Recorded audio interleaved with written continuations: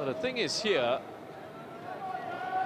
it's going to be a bit of confusion, and it's going to be a huge issue because Nur Ali has already made his 3 substitutions. You're allowed 5, but those can only take place on 3 occasions throughout a match, not including half-time. And what's happened is he's brought on his 3 players already in 3 separate instances. They could be down to 9, and they're going to have to put an outfielder in goal. And innocuous. It didn't really look like there was too much in it. Right.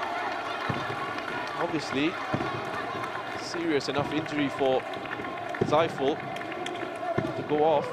Now, this is going to make things even more interesting.